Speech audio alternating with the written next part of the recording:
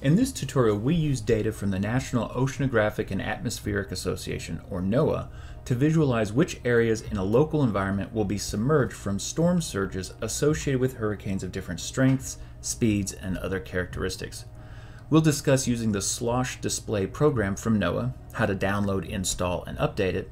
Then we'll use this free program to model surge from specific storm parameters and export the results to a new shapefile.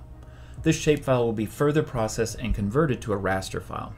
The raster calculator will allow us to combine this with a digital elevation model, or DEM, to determine which parts of our study area will be submerged by these modeled storm surges. As always, timestamps are available in the description so you can jump from section to section. Okay, let's get started.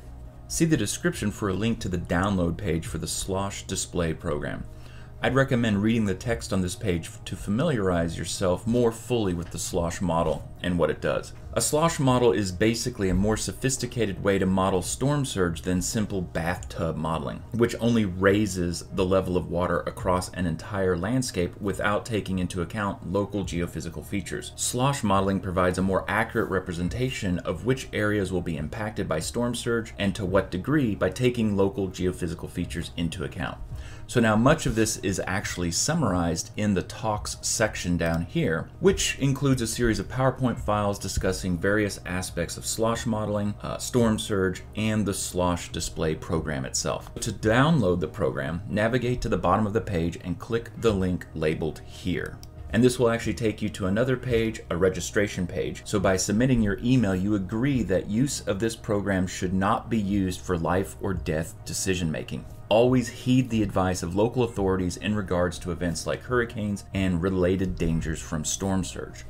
So once you've received the login and password info, you can download the file by clicking on the link labeled "This link" at the bottom of the page.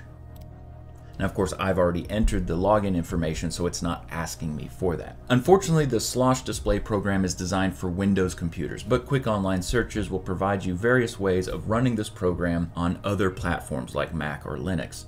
This tutorial assumes you are either using a Windows machine or know how to run Windows programs on other platforms. Click the download link labeled SDP installer for MS Windows. Go ahead and save this to your local downloads folder. And then once that's finished downloading, we'll use that to install the program. Okay, our program has finished downloading, so let's go ahead and click that file. And this will open our install dialog. We'll click through here and we'll just accept the defaults. Once this is finished installing, click next, and let's go ahead and start the SLOSH Display program. Go ahead and click OK, or this credits dialog box will go away on its own eventually. I'm going to go ahead and maximize the window. And once we've opened the program, we'll need to download some data to run the SLOSH model for our area. Now we can do this one of two ways. First, we can do this actually at the download page by going to the Meow Mom data page. And so we're going to be using meows, but it might be useful for you to read a bit here about the difference between meows and moms. So meows being maximum envelope of water and moms being the maximum of meows. I know that sounds funny, but in fact you might find different reasons to run one over the other, or perhaps in your own analysis you might compare the results of running these two to help you with your final interpretation. The method we're going to use to download these is actually within the program itself. So click the download link and we're going to click download meows and moms. This will bring up a pop-up dialog to download Meow Mom catalog. Once it has opened the download Mom Meow catalog, we can search through here for different meows and moms. And really what we're doing is we're downloading both for different basins. Now you can select all of these, but for this tutorial you only need to select the CD2 or Cedar Key version 2. So this is going to be a basin along the Gulf Coast, the west side of Florida. So click install, you'll have an update bar here, and when this is finished, we can go ahead and exit out. So once this is complete, we're ready to run our SLOSH model. Before we begin our analysis, I want to mention that several useful help files exist on the download page. You will want to refer to them after this tutorial to learn about all the various types of analysis that you can complete with the SLOSH Display program. I would particularly draw your attention to the training PDF or the PowerPoint version of this on the original download page. These contain a lot of great information and even a couple of directed exercises, one of which even has actual answers. So back to the SLOSH Display program, we need to select the correct basin to run our analysis. And so we do this by selecting the Change Basin dropdown, and in this case, Atlantic All. This will display all basins in or near the Atlantic Basin.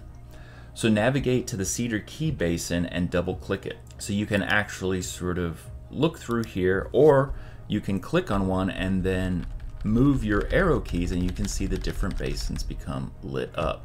So we're going to go ahead, and we know that Cedar Key is a little below the initial display menu, and we want Cedar Key 2, CD2, Cedar Key version 2.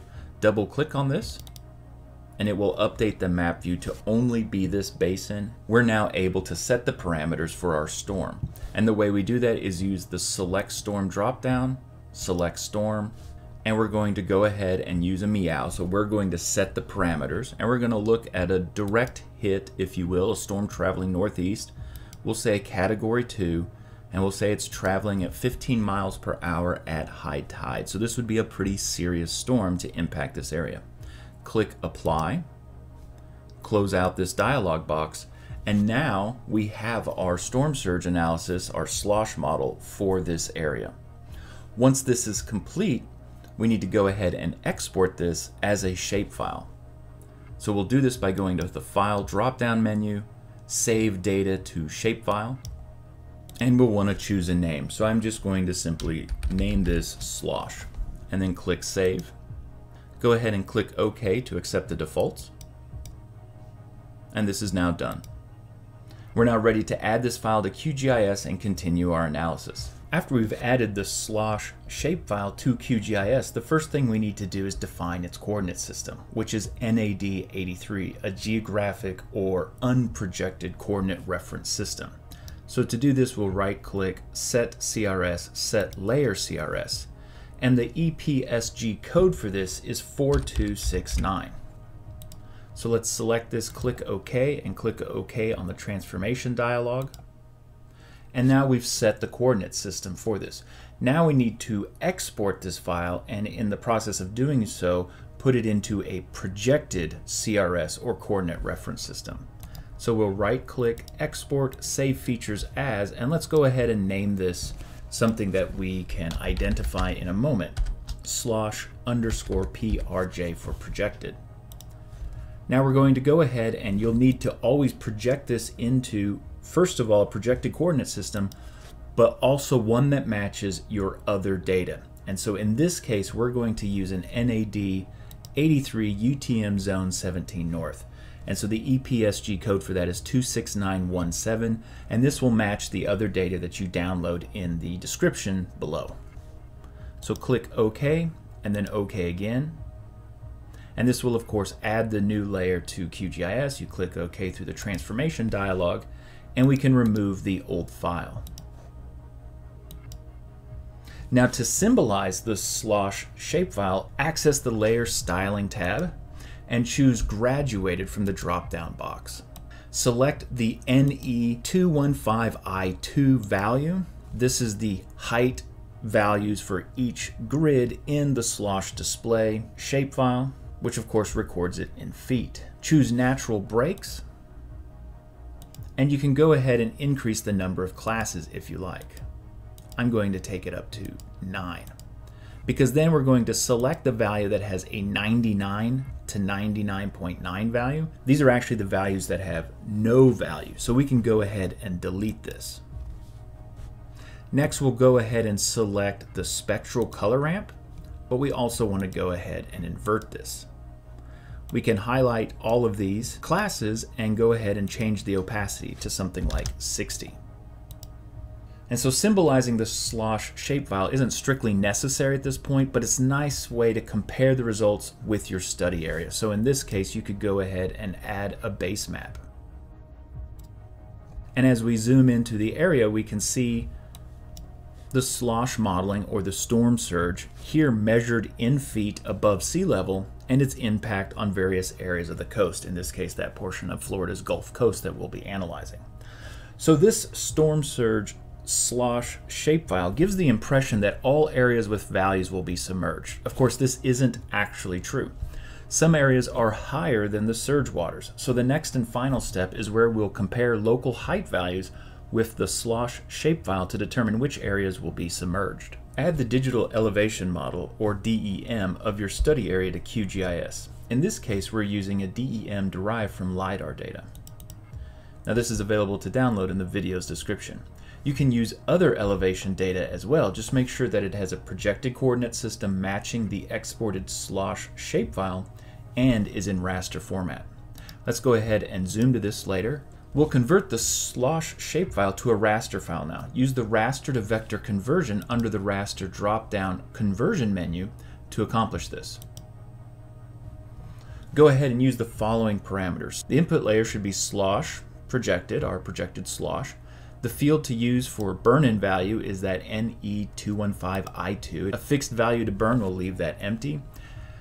Output raster size units, choose georeference units, and enter 1 in both width and height resolution. The output extent should be set to the layer of your added DEM. Now you can go ahead and save this to a permanent file. I'm going to go ahead and save it to a temporary file. Click Run and wait for it to finish, then click Close. Now we can go ahead and check these values if we want to by clicking the Identify tool and selecting that layer. If we click around, we can see this may look a little strange. We can turn this off or just select the underlying SLOSH projected file and click and see that we are in fact getting the same values. Now we're going to go ahead and use the raster calculator to subtract the DEM from the SLOSH shapefile. So this is under the raster drop-down menu, raster calculator, and what we're going to practically do is, in this case, the rasterized layer, because we saved it to a temporary layer, will subtract the cedar key DEM layer. Now we'll go ahead and leave it as a geotiff. That's a good format for this, and we'll just select a place to output. In this case, let's call it cedar key submerged. Now you might label this or even put numbers behind it if you rerun this analysis multiple times so that you can compare them. Click Save, click OK. And now we can go ahead and uncheck the rasterized and even the cedar key DEM, the SLOSH PRJ. We can also turn off that Google Road and maybe add a satellite base map. What we need to do now is go ahead and visualize the cedar key submerged raster file so we can get a better idea of which areas are underwater and which areas are quote-unquote dry, or at least not submerged. So we'll do this in the Layer Styling tab. We want to go ahead and select Single Band Pseudo Color. Let's go ahead and choose Equal Interval, and I'm going to move this up to just 6 different classes. Enter a minimum value of 0, because everything with a negative value here is feet above being submerged, so we don't need to actually visualize any of those. Use the blues color ramp, which is already selected here, and then finally check the box next to clip out of range values. Finally, you might want to ramp up the opacity a bit as well, and now you've got a very easy to understand visual representation of which areas will be submerged and which areas will not be submerged. So you can repeat this process and compare the results to determine which areas, and by extension which cultural heritage resources, will be impacted by what kinds of storms. Now, a final reminder, your use of the SLOSH Display program should never supersede local experts or their advice during a potential event leading to storm surge. Instead, use this tool and the analysis in this video to help identify which cultural heritage resources are at greatest risk from different storm surge scenarios. As always, links to location of the data are in the description. Make sure to hit that like button and subscribe to get future updates. Until next time, keep mapping the past.